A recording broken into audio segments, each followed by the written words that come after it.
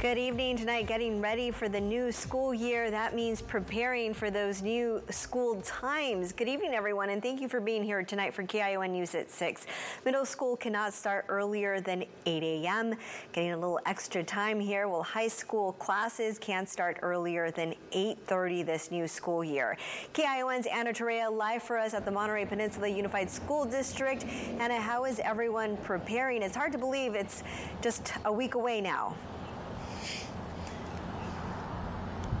Hey, Veronica. Yeah, it's hard to believe that the new school year is just a week away. It feels like yesterday they all went on summer vacation, but MPUSD says they have been communicating with parents to let them know about these new start time changes. And the district says it's been working on these, adjusting its schedule for a while.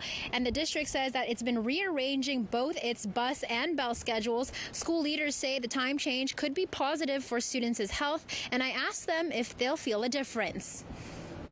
Hopefully that later start time will make a difference for us students that are getting to school and having to start learning early in the morning.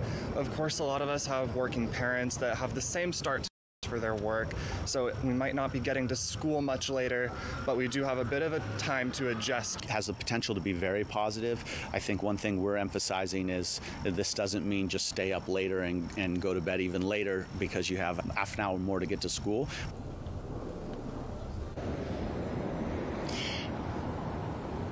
SB 328 went into effect at the beginning of this month. Governor Gavin Newsom signed it into law back in 2019. And to see what the new bell schedules look like, you can head to MPUSD's website. We'll have a link to that. Just look for this story on our website, KION546.com.